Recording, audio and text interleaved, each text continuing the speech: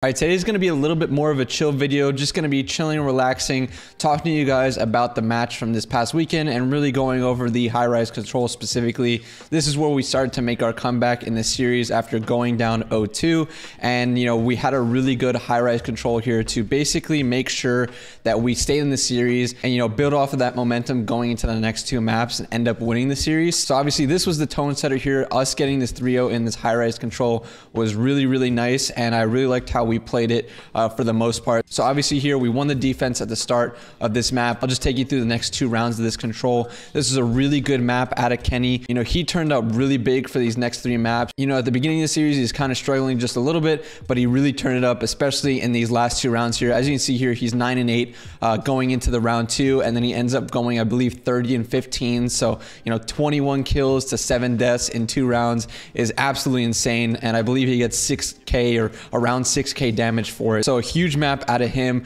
to actually turn things around and help boost the entire group of guys to actually get this comeback going when we really needed it. So as you see here on this offense, we kind of win the break because of a team kill here with Detach's nade. Pred's able to get up, pushed up into their underground. We have a full setup now where we have one guy on point, another guy's going to try and hold this B street. He can hold his reinforcements. We have AG kind of pushed up in their base. We have someone at the top heli. We have someone on point. And now after winning this break off, it's just really important to get those first few ticks in. We're stacking the point here. We're starting to actually get those cutoff kills from anyone trying to exit out through this defensive base over here. So this is a really good start. Obviously you don't want to be going 3 or 4 down as a defense because something like this can happen right at the start of the round, and that's what we do. We capitalize on it, and they're playing really well. You see we're capping the point, playing super tight. AG's got our underground stairs here. If Brandon can win a one-on-one on the other side of the map, that's huge. Unfortunately, number 7 does get a kill on one of our guys, but it gets instantly traded out. AG is able to activate on Purge here, who is trying to hit throughout middle,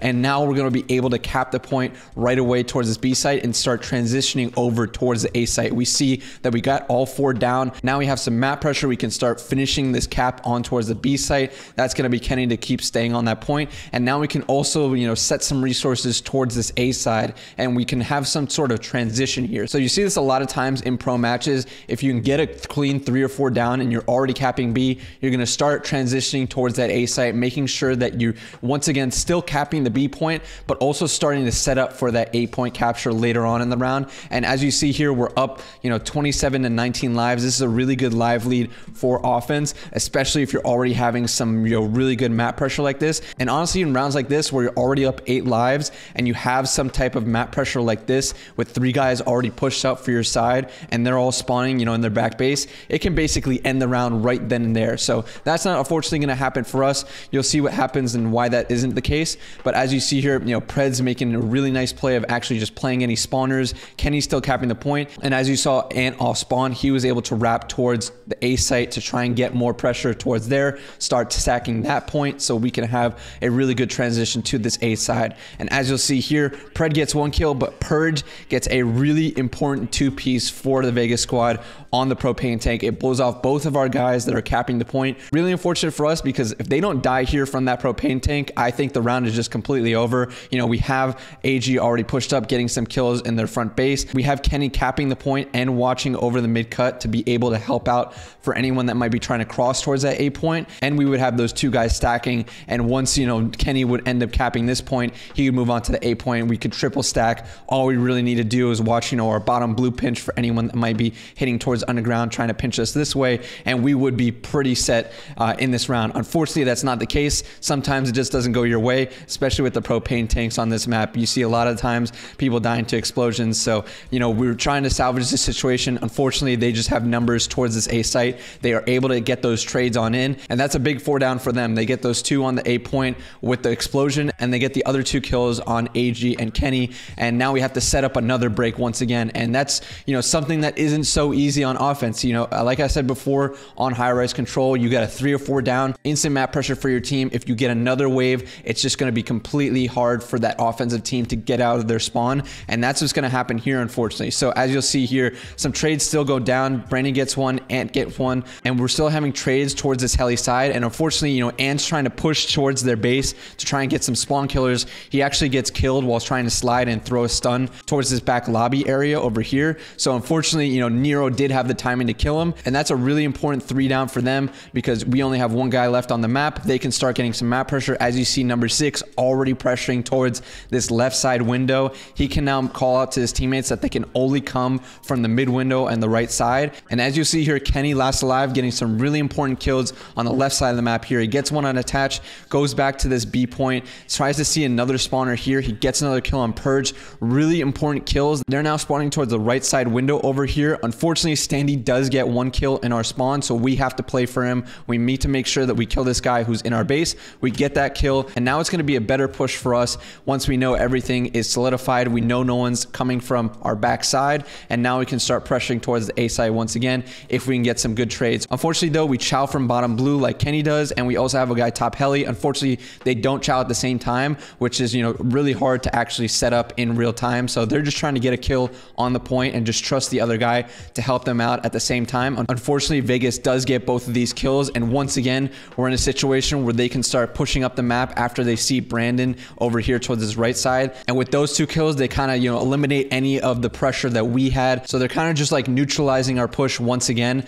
Even though we're up 17-11 lives, you know, we only have a minute and some change to actually work with. So we need to actually get back on this point, start stopping time and getting some kills in the meantime there. Unfortunately though, all of these routes that we're trying to take get completely wiped. They get a clean 4 down, and you know, once again, clean 4 down, you start pushing up, getting that map pressure, take that space that the enemy team doesn't have. And that's what happens here for us. You know, we go 4 down, and now we're going to be spawning back in our base, and this is a really bad situation. You know, look at the lives now. Even they're starting to push up the map. This is actually a really bad situation for us. For something that could have been an instant win if we didn't get killed by the propane tank over here, you know, this is a round that we should not have lost, and it's really looking like it right now in this situation.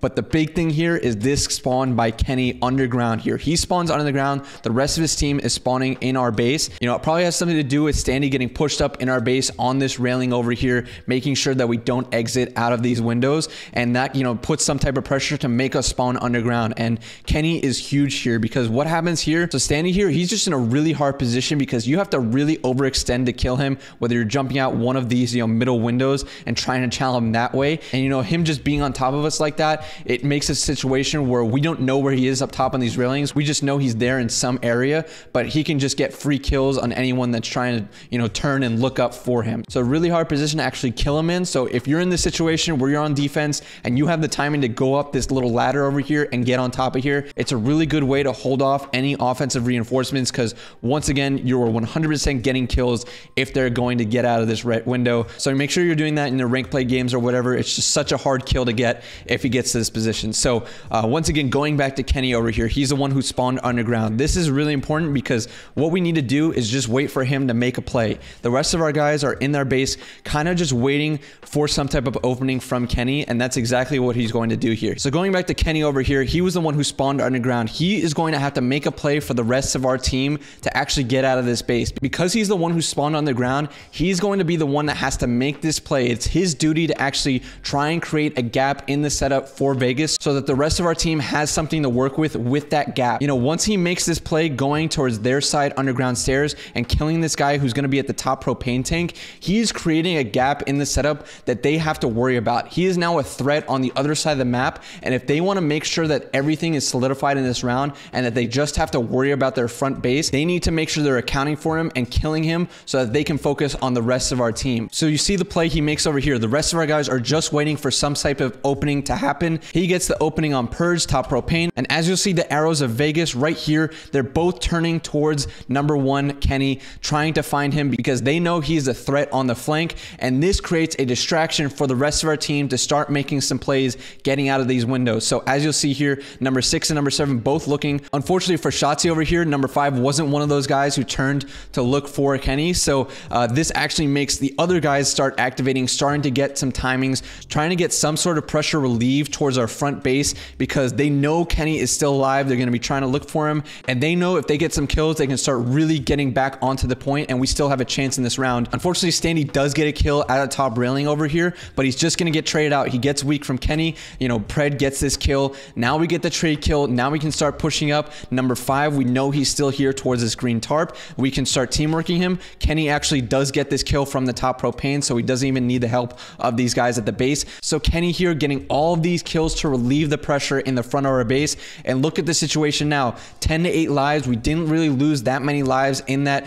you know, really hard situation that we had come out of. So now we have some map pressure going towards this A side. As you see here, we have number 1 pushed up top propane. He can start overlooking to see if we can find this last guy, number 7. And this is a situation where we can start moving towards the point ourselves. So if we go back, what was a really bad situation for us, this underground spawn and play by Kenny really opens things up for us. And the teamwork that these guys use to actually start moving with the pressure that Kenny is making and start getting these trade kills on these guys in our front base is so huge. And that leads us to a 3 down. And as you'll see here, Kenny even jumps off the top propane, gets a huge one-on-one kill on Nero. And once I saw him get this kill, I knew it was wraps. I knew we were going to win this round because that is such a huge one-on-one. If Nero is able to stay alive here and kill Kenny, it still makes some things really sketchy because Nero's still going to be live towards this right street. You know, the lives are still pretty even, and you know, we only have 30 seconds to get on this point, and we would still have to be worrying about Nero towards this right side.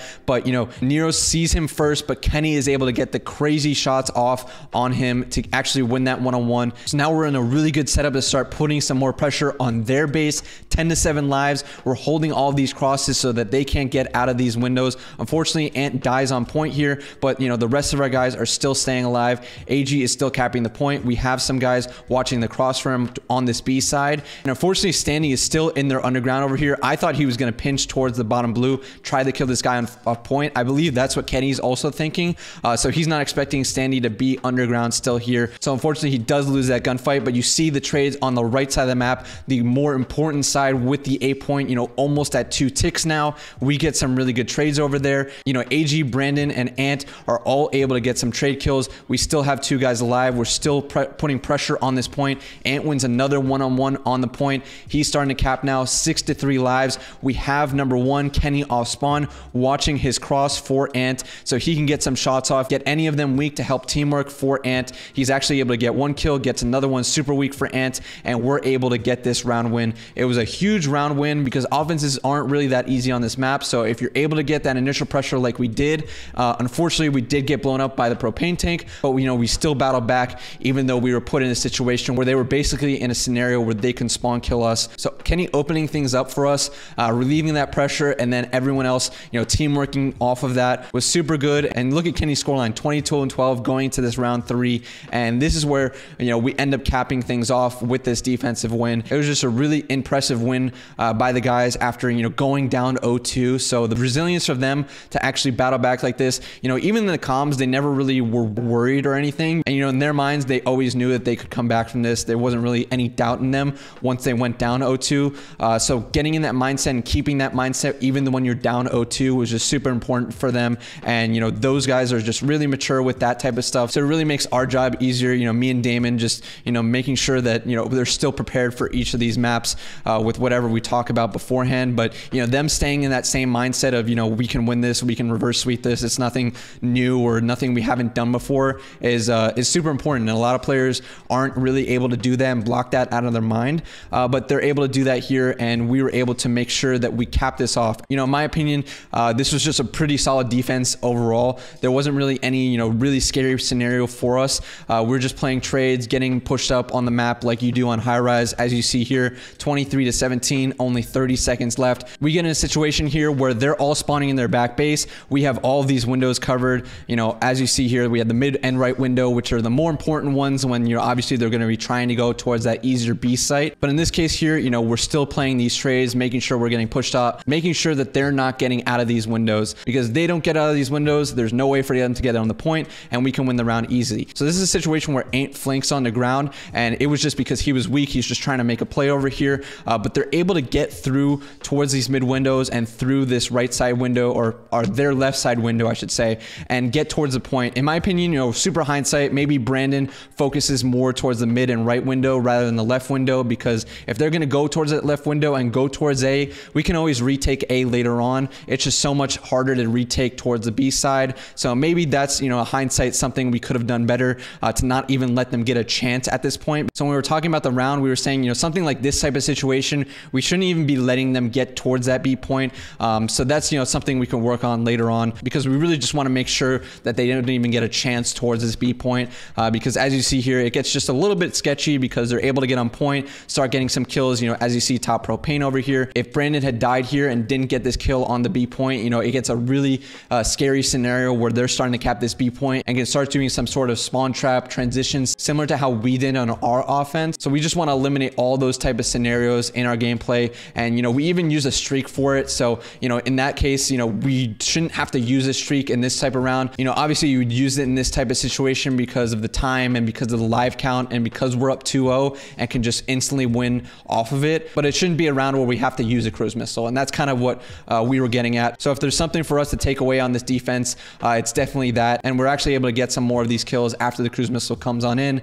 We win the round, we go up 3-0, and this, you know, really catapults us and sets that momentum going into game 4 and game 5. And after we won the series, we realized that, you know, this was just such an important map for us to actually get that momentum on. And after we won that first round, it was like they all had gotten set in, gotten comfortable with everything, and, you know, there was no turning back from there. As you see here, Kenny 30 and 15, insane performance out of him, and he was definitely the MVP for that map and probably for the series specifically. So thank you guys for watching. Hope you guys enjoyed this discussion about the high-rise control and the reverse sweep in general. Thank you guys for watching, and I'll see you guys in the next one.